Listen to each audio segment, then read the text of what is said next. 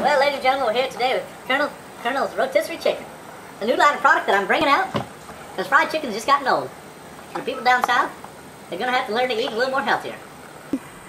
And here you go, ladies and gentlemen, this is my down-home cooking rotisserie chicken.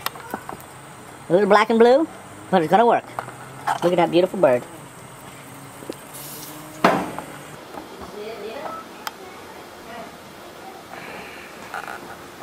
Ladies and gentlemen, I'd like to make a toast to Tim Croy, new man on campus. Whoa! What are you cooking? I'm cooking some rotisserie chicken, some Colonel fries with I love that stuff. kick spice. I love that stuff. Spice, some acorn squash.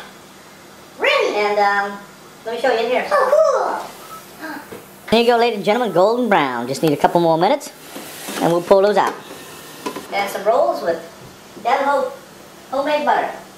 So, Dad, is it almost done? Yes, Tim, and we got a little acorn squash and home cooking rolls from scratch.